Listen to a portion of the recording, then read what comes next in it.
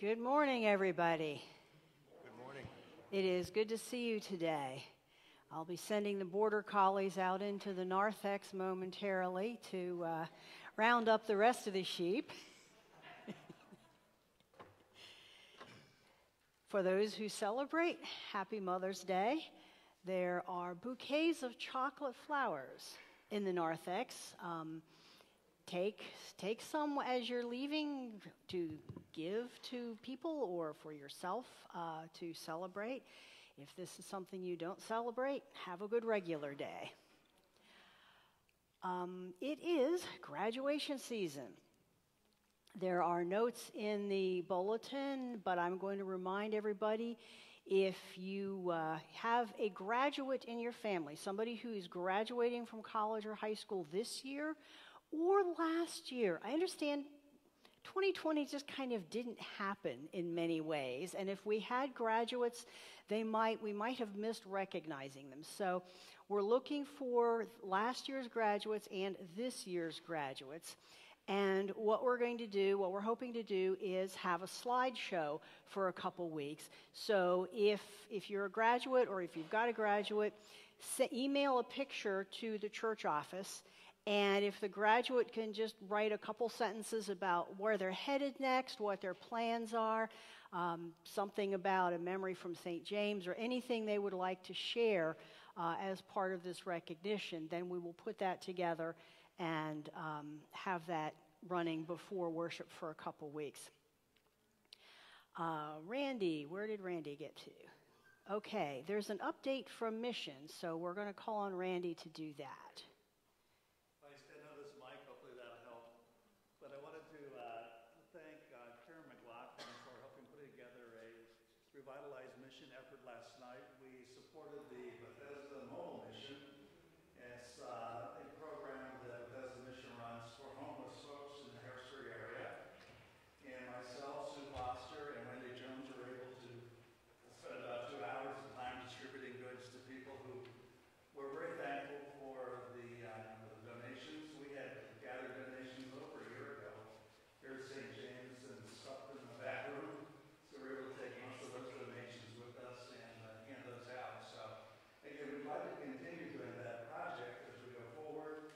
As Bethesda Mission ramps that program up, they used to do that program 2 nights a week, Friday and Saturday nights, continuously for years. And then COVID certainly changed the whole structure of what they could do. But now that people are getting vaccinated and back to start the program. So again, I want to thank everyone for the donations, which occurred a while ago, and thank Sue and Wendy and Karen for organizing the event last night.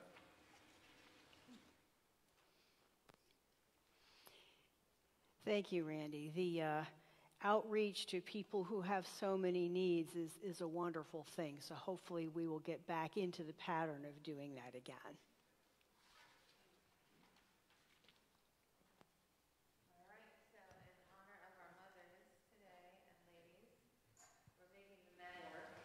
And lead the music. This is our St. James Men's Quintet.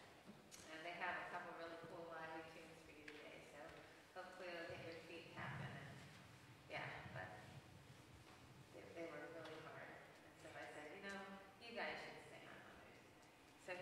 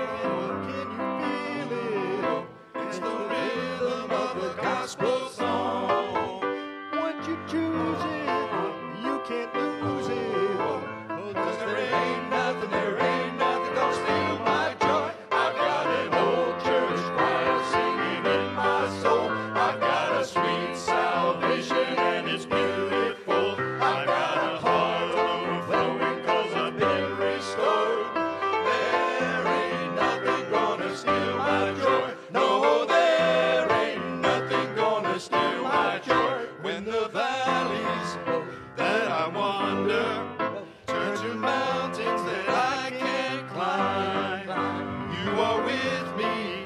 You never leave me. 'Cause there ain't nothing gonna steal my joy. I've got an old church choir singing in my soul. I've got a sweet salvation and it's beautiful. I've got a heart overflowing 'cause I've been restored.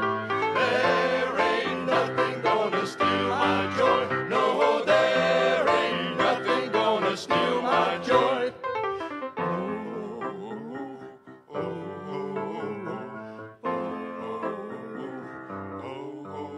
Clap your hands on your feet till you find that gospel because it's all you'll ever need.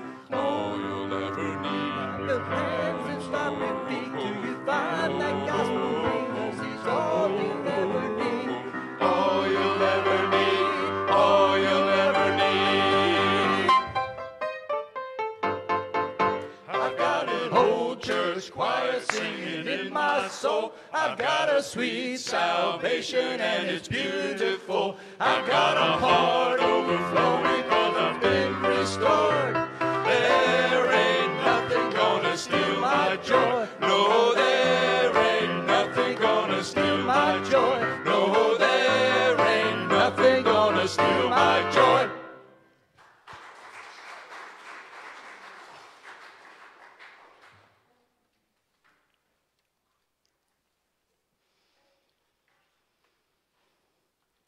As we gather together, we're going to be using part of Psalm 98, which fits so beautifully with what we just heard.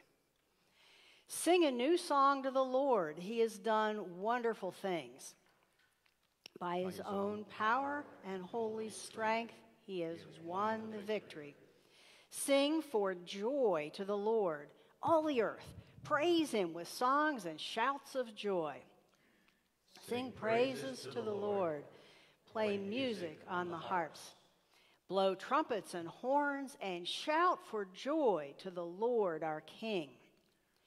Roar, sea, and every creature in you.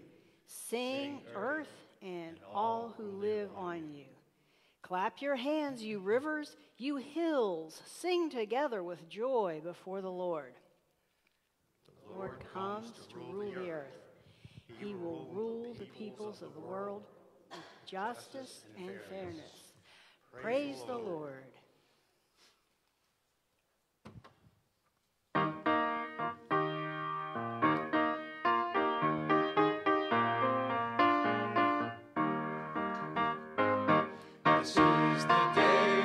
This is the day that the Lord has made, that the Lord has made.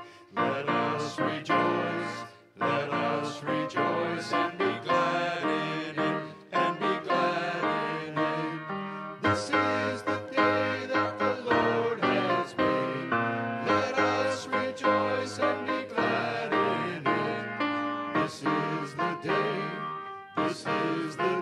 that the Lord has made.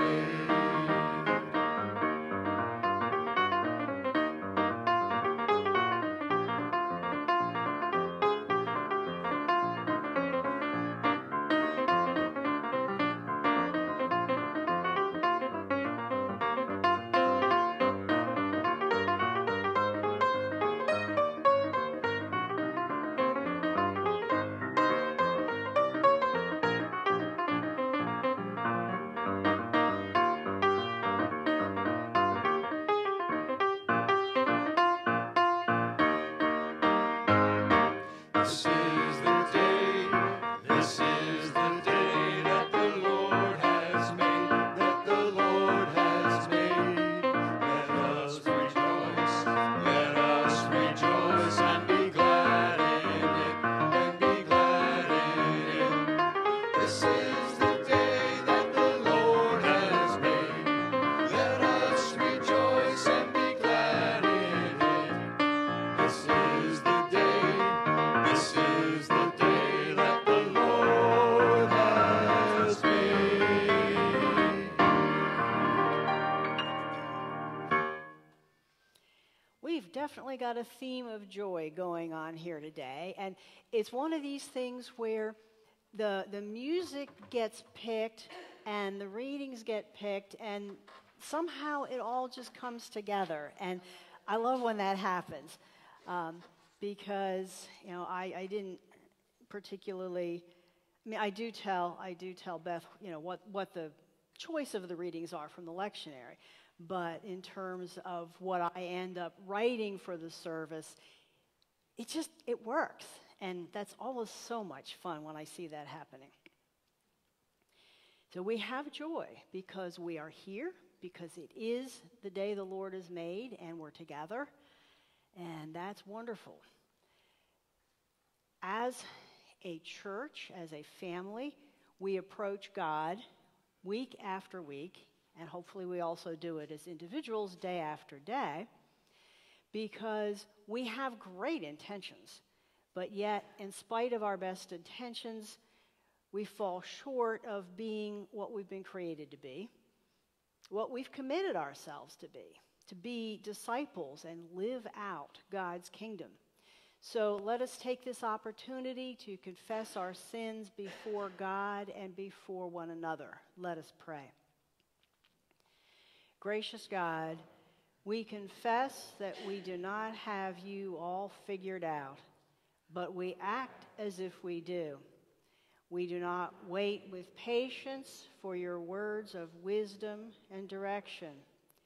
We fail to separate our desire for power, our desire to make the rules, and our desire to speak for you from your calling on our lives.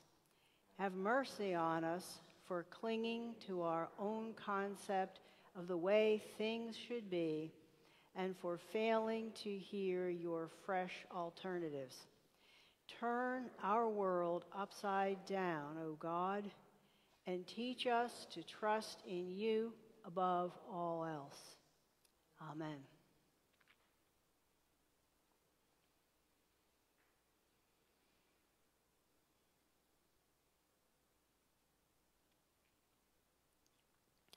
God is merciful to all who trust in him. So our hearts need not be troubled, because there is forgiveness. Hear and believe the good news. In Jesus Christ, we are forgiven. Glory to the Father, and the Son, and the Holy Spirit, as it was in the beginning, is now, and will be forever. World without end. Amen. And because we have forgiveness, because God is there for us day after day and week after week, it brings peace. Peace that we have with ourselves and with God, and to be shared with one another. If you're worshiping with us at home, if you've got people in the room with you, give them a big old hug and share Christ's peace. If you're watching this and there isn't anybody else in the room with you, know that we are with you in spirit, and we wish you God's peace as well. But for those who are here, let's take a moment and share God's peace. The peace of our Lord Jesus Christ be with you.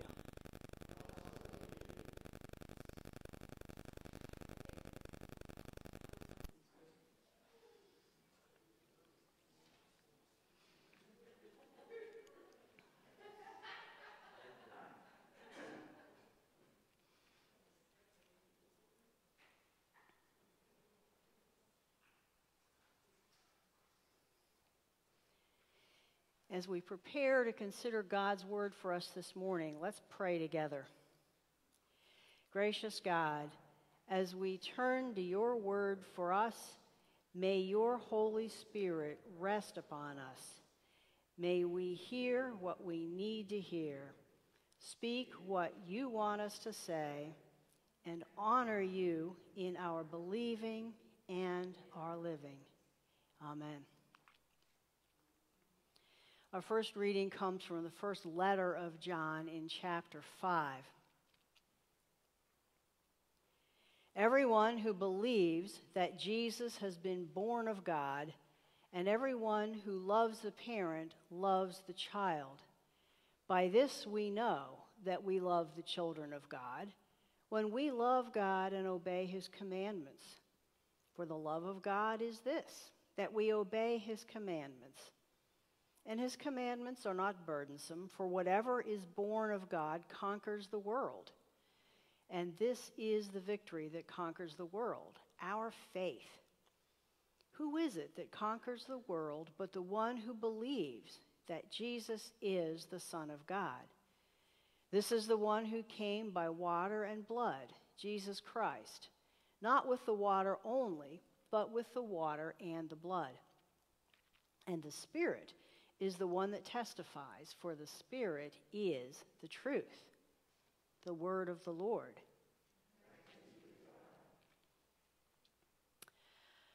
So over here on the screen, we've got a picture of an old guy. Lived about 250 years ago. This is Johann Sebastian Bach. And he is a prime example of one of the greatest gifts that God gives to people, and that's the gift of music. I'm a music geek, so, I especially appreciate that gift. Bach was one of the greatest composers who ever lived. Some of his music is still in our hymnals today. Now, the other thing you see on the screen is a little snippet from the bottom of one of his still existing manuscripts. And you'll notice there's some fancy script there. Every time Bach wrote music, down at the bottom where he signed it, he also put the letters S-D-G. And that's shorthand for a Latin expression, Soli Deo Gloria, which means to God alone be the glory. Bach had a very deep sense that his musical talent had been a gift from God. And through his entire life, he wanted to use this gift to give God glory.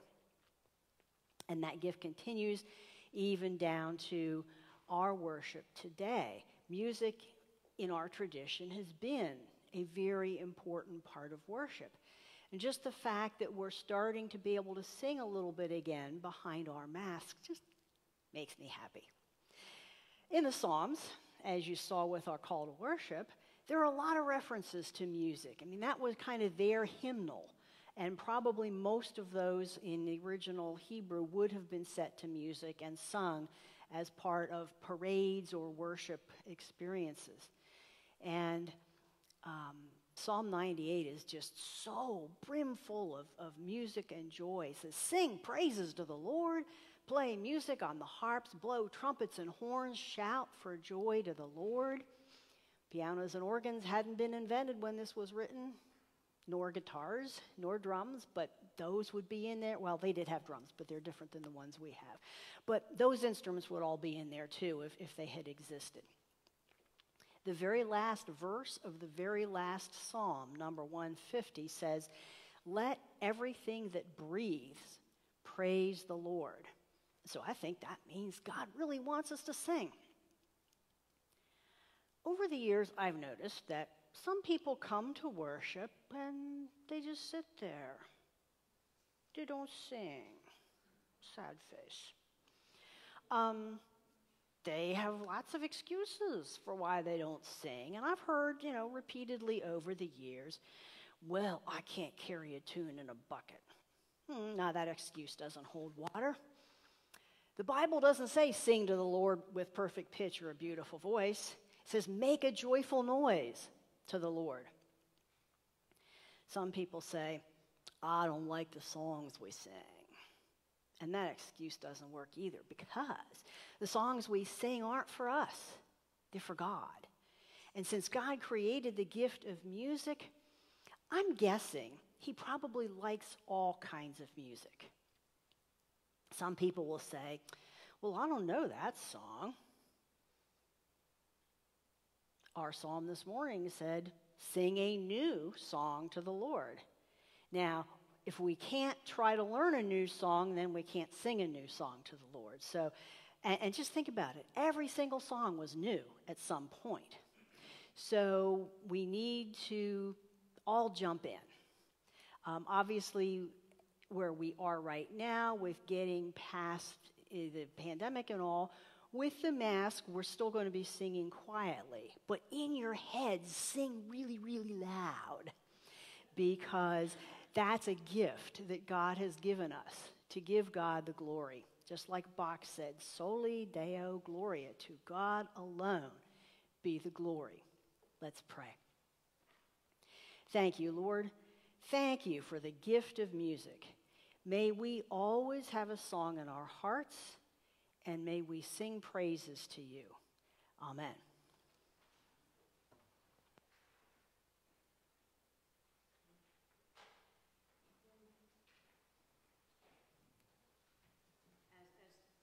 As the quintet assembles, I have to tell you that the piece they're going to do is a favorite at Chrisland. So I either have to sit on my hands or do things. So do things? All right. Yes, at Chrisland there are motions that go along with the chorus of this song.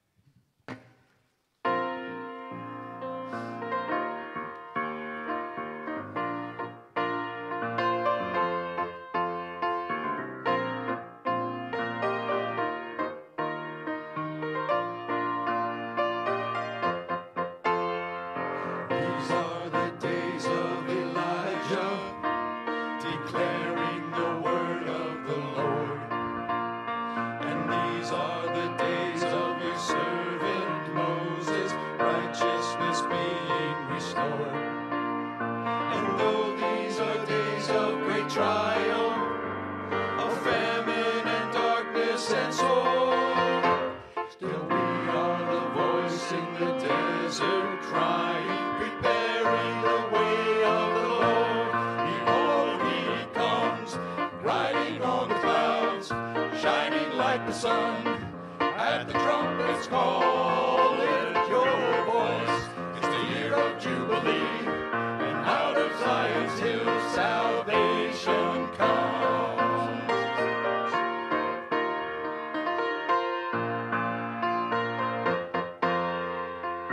These are the days of Ezekiel, the dry bones becoming as flesh. And these are the days of your servant David, rebuilding a temple of praise. And these are the days of the harvest, oh, the fields are as white as your word. And we are the laborers in your vineyard, declaring the work of the Lord. Behold, he comes, riding on the clouds, shining like the sun. At the trumpet's call, lift your voice. It's the year of Jubilee, and out of Zion's hill salvation comes.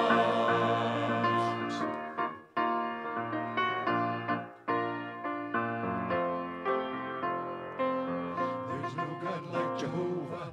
There's no God like Jehovah. There's no God like Jehovah. There's no God like Jehovah. There's no God like Jehovah. There's no God like Jehovah. There's no God like Jehovah.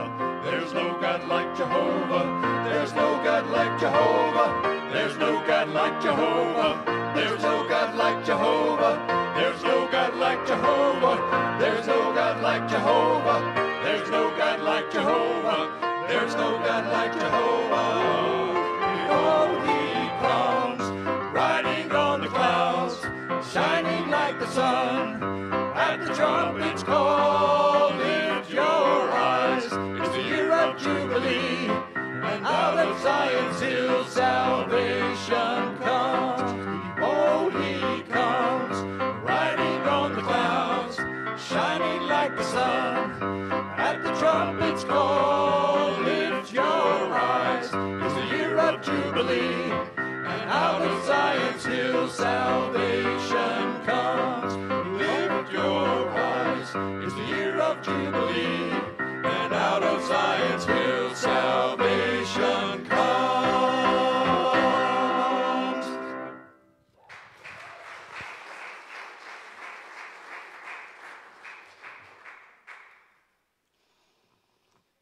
Now I feel like I'm at camp. This is wonderful. Our second reading comes from the 10th chapter of Acts. It's short, so I'm probably going to hit it again during the course of the sermon. While Peter was still speaking, the Holy Spirit fell upon all who heard the word. The circumcised believers who had come with Peter were astounded that the gift of the Holy Spirit had been poured out even on the Gentiles, for they heard them speaking in tongues and extolling God. Then Peter said, "Can anyone withhold the water for baptizing these people who have received the Holy Spirit just as we have?" So he ordered them to be baptized in the name of Jesus Christ. Then they invited him to stay for several days. The word of the Lord. Let's pray.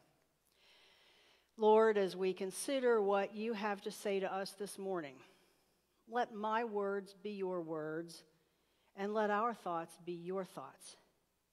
We pray in Jesus' name. Amen.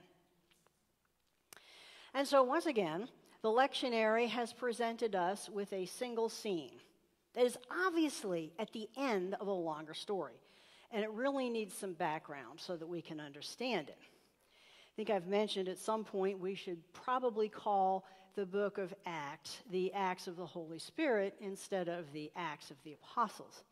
And today's reading is another example of this. The Holy Spirit is working on a whole bunch of different people all at the same time. So if we go back to the beginning of chapter 10, it starts by introducing the reader to Cornelius. Cornelius is a Roman army officer. He lives in the town of Caesarea. And unlike most of the Romans, he and his whole family believe in God. He prays often. He gives generously to the poor. So one afternoon, Cornelius has a vision of an angel of God. Now, at first, this kind of scares the bejeebers out of him, but the angel reassures him, it's okay, God has heard your prayers. He has seen how you help the poor. And so now you need to send some of your folks to Joppa, find Simon Peter, this is where he's going to be, and invite him to come visit you. So Cornelius sends 3 of his men to Joppa to look for Peter. Next day, around noon, as these men are traveling to Joppa, Peter's praying, and he has a vision. 3 times this happens. The heaven opens, and this thing that looks like a big sheet gets lowered down in front of him. And it's all full of all kinds of animals. Reptiles, birds, all kinds of critters. And Peter hears a voice that says, "Get up, Peter. It's lunchtime. Eat." And Peter looks at these animals and says, "No way, Lord. These animals are unclean. You know I've always kept kosher." But the voice tells him, "What God has made clean, you must not call profane." 3 times this happens. You get the idea that Peter's a slow learner, because back in John, it was the same thing. When Jesus was talking to Peter, he said, "Simon Peter, do you love me?" 3 times. "Feed my sheep, tend my lambs," and so forth. So 3 times this thing comes down, and Peter's like, "I can't eat that stuff." And the voice tells him otherwise. So Peter's kind of scratching his head and trying to figure out what this vision means. And right then, Cornelius' men show up. And the Holy Spirit says to Peter, "There are 3 guys downstairs looking for you. Get up. Go down there and go with them without hesitation. I have sent them." So Peter goes down and he sees these men and he says, "I'm the one you're looking for. What's up?" And so they tell him all about the vision that Cornelius has had and how the angel told Cornelius to send for Peter so that Peter could come to his house, and then Cornelius would hear what Peter had to say. So Peter invited these 3 fellows in and asked them to stay overnight before they make the return trip. And the next day, Peter goes with them from Joppa to Caesarea. And some of the other Jewish Christians in Joppa come along to see what's going to happen. They get there, and Cornelius is waiting for them. and he's called together his relatives and close friends. So there's this big group of people. Peter comes in the house and sees them, and he says, well, you all know it's against Jewish law for a Jew to associate with or visit a Gentile, but God has shown me I should not call anyone profane or unclean. So when I was sent for, I came right away. So why did you send for me? And Cornelius goes into detail and tells Peter all about this vision and says, I sent for you immediately, and you've been kind enough to come. So now all of us here in the presence of God are here to listen to whatever the Lord has commanded you to say. And Peter says, wow, I get it now. God has shown me that he does not play favorites. In every nation, anyone who fears him and does what is right is acceptable to him.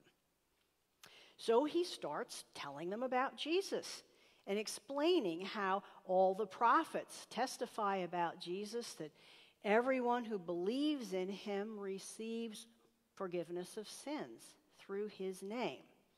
And then that's where our reading picks up, because Peter never even got to finish what he was going to say.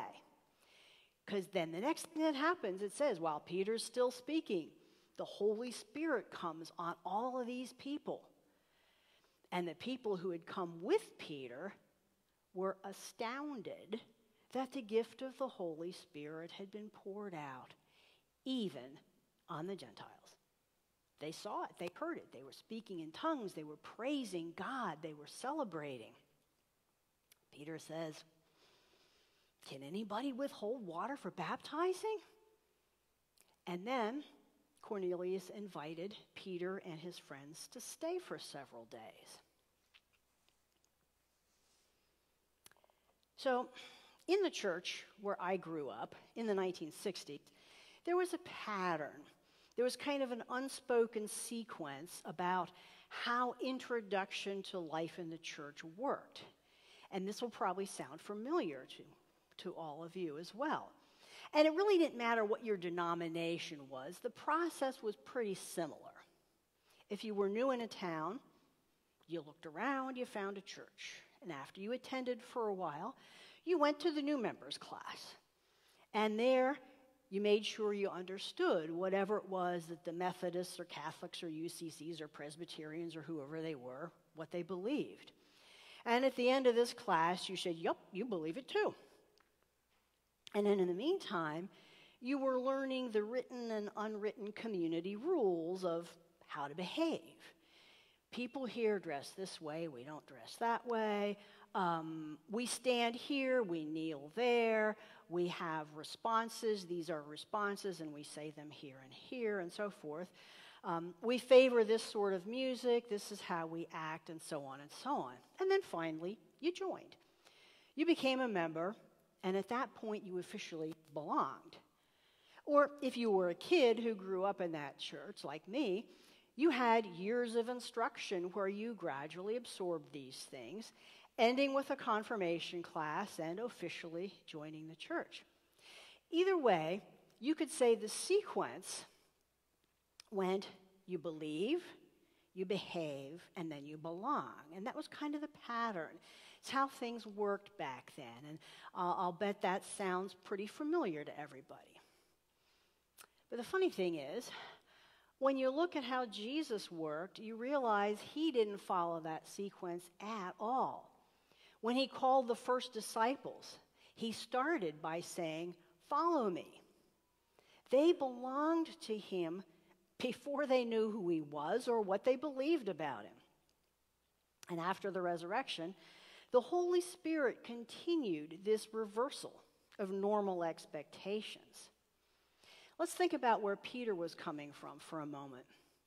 His concept of things being done decently and in order, as we Presbyterians like to say, with respect to Gentile converts to Christianity, his scheme probably went something like this. Well, they would essentially have to become Jewish first. They would learn about Judaism. They would learn the behaviors associated with Jewish faith. change their diets and keep kosher, learn all the purification rites and all of the law in the Torah, and then profess their belief in God and their faith in Jesus as Lord and Son of God. Then they would be baptized in water as a sign and seal of this new identity they were accepting. And then finally, as happened on Pentecost, they would receive the Holy Spirit and they would be filled with the very presence of Christ. At least that's how Peter would have figured it was supposed to happen. Poor Peter, can you imagine? As a disciple and as one of the leaders in the Jerusalem headquarters of this new Jewish sect of Jesus followers, he hears the voice of God calling him to go into the home of a Roman centurion in the city of Caesarea.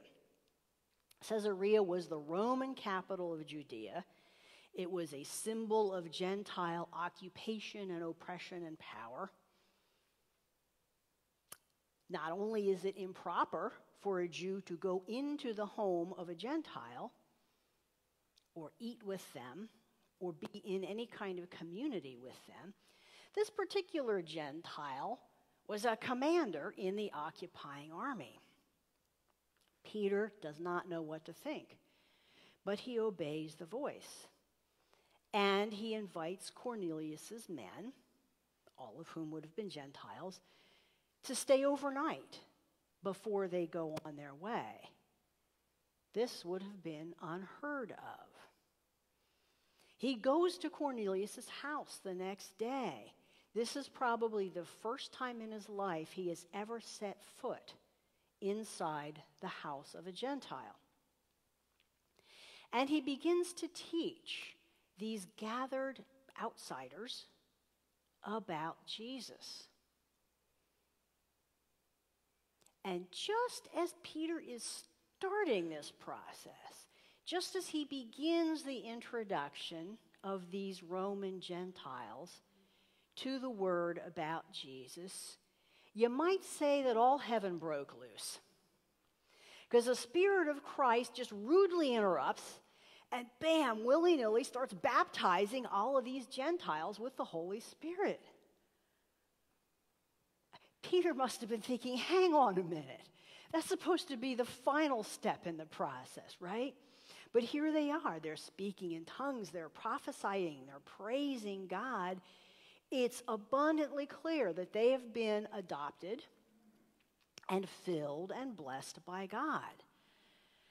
Peter looks at this and realizes that God is doing a new thing. And you think, wow, he's sort of like a pilot trying to learn to fly the plane while it's already in the air. He says, can anyone withhold water for baptizing these people who've already received the Holy Spirit? So the people get baptized. The Spirit is turning all of Peter's presuppositions on their heads. The Spirit is breaking barriers all over the place. And the story makes it really plain that God's going to do what God wants to do, and that human concepts of boundaries and norms and practices will not control who gets to be part of the community. Peter's companions are shocked. We read, the circumcised believers who had come with Peter were astounded that the gift of the Holy Spirit had been poured out even on the Gentiles. And the word even just says it all. The unthinkable has happened. Even the Gentiles can be heirs of the gospel. The Jewish believers don't have a monopoly on Jesus. Of all the stories in Acts where the Holy Spirit comes on people, this is the only time when the gift of the Spirit comes before the people are baptized with water. Maybe the Spirit was choosing to be more dramatic here in order to really drive home the point to the new church. The Holy Spirit was working among these early Christians to change their preconceived notions of who's in and who's out. And the boundaries just keep widening. to the point where it seems like there really aren't boundaries. Kind of reminds us of Jesus telling the disciples just before he ascended into heaven that they were going to be his witnesses in Jerusalem, in Judea and Samaria, and to the ends of the earth. And it also nudges us to let go of our own preconceptions of who we think is in or should be in, and who we think is or should be out. And see that God works in the lives even of those who seem to be so different from us. But obviously he loves them just as much. At the end of the story, we read that Cornelius invited Peter and friends to stay with him for several days, and apparently they did. Again, groundbreaking, new territory. This just would not have happened before. And we think, oh great, happy ending, right? Well, the story continues in chapter 11, and in the Jerusalem church, there's a bit of a kerfluffle over this. Because the rest of the church leaders in Jerusalem needed to be convinced that this thing was really for real. They called Peter to task, not because the Gentiles had been baptized, but because he stayed in their house and ate their food. He socialized with uncircumcised people, Gentiles. And so Peter had to recount the entire story to them with support from the 6 people who had come with him. It took that before the leaders of the Jerusalem church were convinced.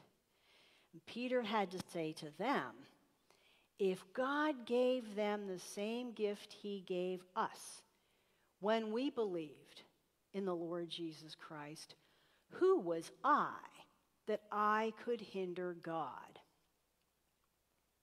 And when the church leaders heard this, they finally accepted that God intended to expand the community of faith to include Gentiles. This was a huge turnaround. It called into question so much of what these leaders thought had been written in stone for centuries.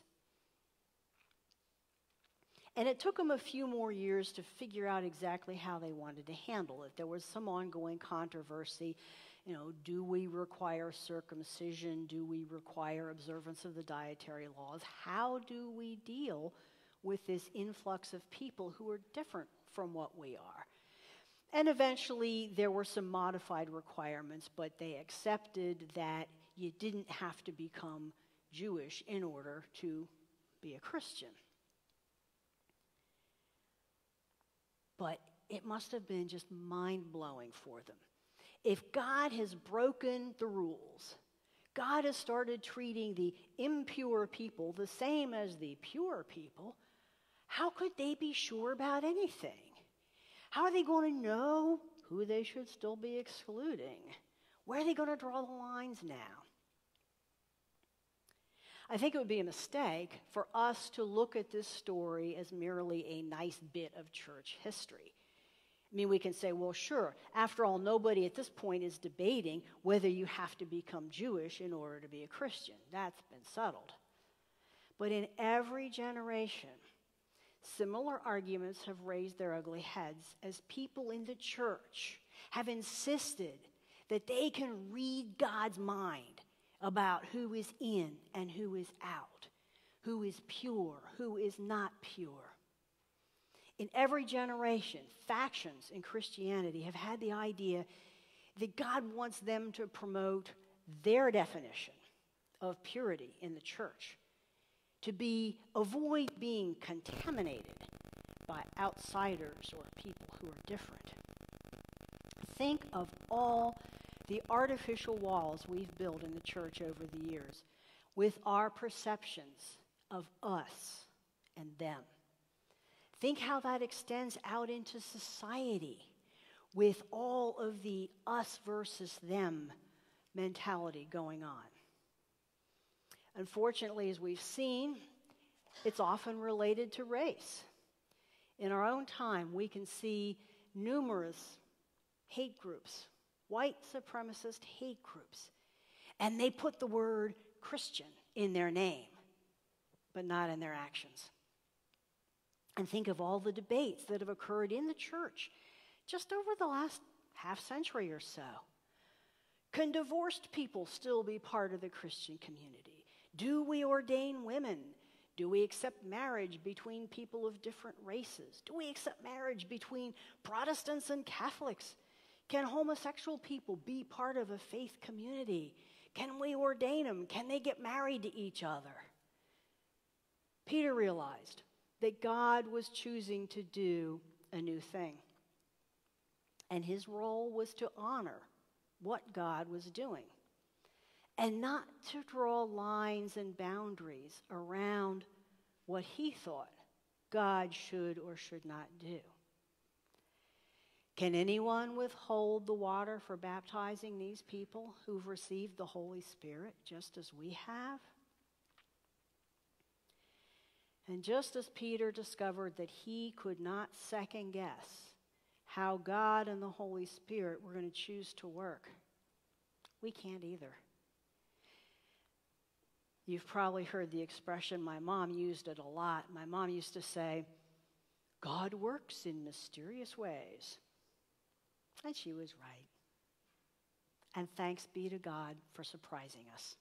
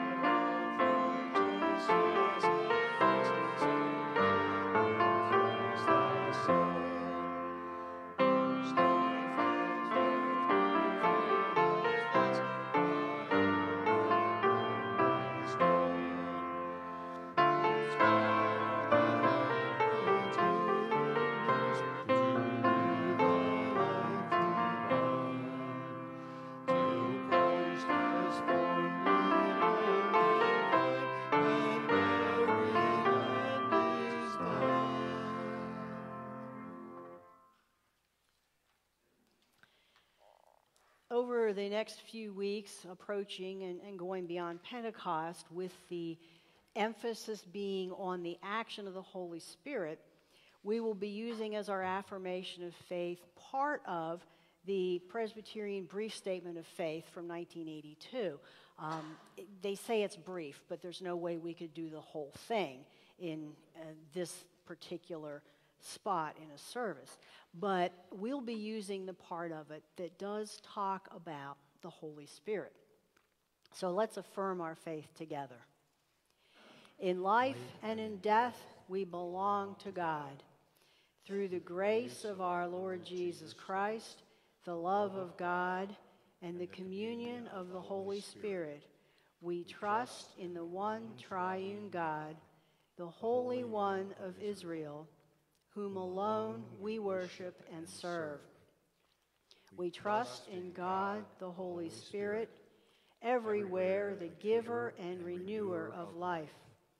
The Spirit justifies us by grace through faith, sets us free to accept ourselves and to love God and neighbor, and binds us together with all believers in the one body of Christ, the church. With believers in every time and place, we rejoice that nothing in life or in death can separate us from the love of God in Christ Jesus our Lord. As we get ready to enter our time of prayer together, some things to keep on our hearts. We'll continue to pray for Beth as she's working through her issues, that good days will exceed rough days. We give thanks that Melissa is continuing to improve. We give thanks. Jean is here. Her surgery went great. It's reduced her pain, and it did what it was supposed to do. So that is very exciting. This week, the Kuhn family and the Lang family are our prayer families. So reach out to them. Let them know we prayed for them today. Let them know that we are sending them hugs and God's love as well. As you heard from Randy, we are still out there, getting back out there, doing mission, doing work in the community, for the community on behalf of God. So make sure that everybody is current with our pledges, our tithes, our offerings, so that this work can continue. Let us pray and dedicate those gifts. Dear God, your gifts to us are so many. Let us always use them for your glory, like Bach used his music. Give us cheerful hearts to give back to your work from the gifts that you have given us. We pray in Christ's name. Amen. Let's continue in prayer. Gracious God, we thank you for calling us to be your church, for us to be the building you've made without hands, and for all the gifts that you give us to build up the body of Christ and carry out your mission. Help us to use all of these gifts well. We thank you for the unconditional love that we receive from you, which Jesus showed in his willingness to call us friends and then lay down his life for us. Many of us have seen a human manifestation of Christ-like love in our mothers, and we thank you for them. We thank you for their sacrifices of time and personal freedoms. We're grateful for the sleepless nights they endured on our behalf and their caring compassion in times of illness or sorrow. We thank you for those who taught us the faith and shared with us the stories of Jesus. We thank you for the work they did that helped to mold our character and teach us to respect others and to love you. We ask you to bless our mothers, to pour out your spirit of grace on them, to grant them strength and peace. And we thank you for all the other people in our lives who've been like mothers to us, whose love and strength have helped us grow. For those for whom Mother's Day brings up feelings of sorrow and grief over what never was or what might have been, we ask for comfort. For those who experience the pain of neglect or abuse, we pray for healing and the grace to forgive. May they find others who will mother them and show them your love. We thank you that you are present to each of us, whether our mothers are near or far, present or gone, and that in you we can find the perfect love and obedience that we desire so much. Loving God, we pray for those who are mothers of growing children Give them more energy than the small ones, and wisdom enough to guide the older ones. Give them patience in conflict, sensitivity in matters of the heart, and sound judgment as they prepare their children for the future. We lift Melissa to you with prayers for continued strength and patience as she goes through the rehab process. We pray for Beth that the good days will outnumber the rough days and that she will always feel your love and support and our care for her. We rejoice and give you thanks that Jean's surgery went well and that she's gotten relief from the pain. We pray that her recovery will continue to be speedy and uneventful. And we lift to you the Keene family and the Lang family, and we thank you for your care for them. In this time of quiet with you, we lift to you the joys and concerns we hold in our hearts, but don't speak aloud. Lord, you know what we need before we even ask.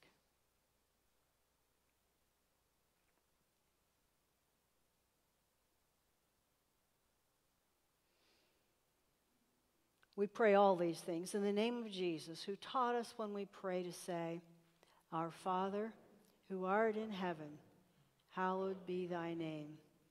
Thy kingdom come, thy will be done, on earth as it is in heaven. Give us this day our daily bread, and forgive us our debts as we forgive our debtors. And lead us not into temptation, but deliver us from evil. For thine is the kingdom, and the power, and the glory forever. Amen.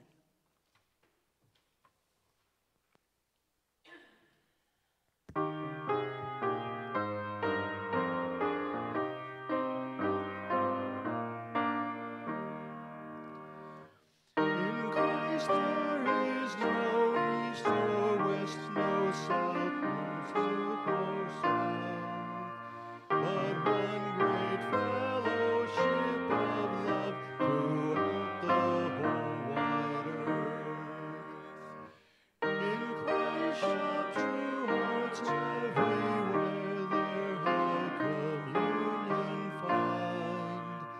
His service is the golden cord, close binding humankind. Join hands, disciples of the faith, whatever your race may be. All children of the living God are surely kin to me. In Christ thou made both east and west, in him meet south and north. All Christly souls are one in him throughout the whole wide earth. And so go out into the world in peace. Know that God goes with you. Be open to God's surprises, because you never know what the Holy Spirit might be up to. The grace of our Lord Jesus Christ, the love of God, and the communion of the Holy Spirit be with you all now and always. Amen.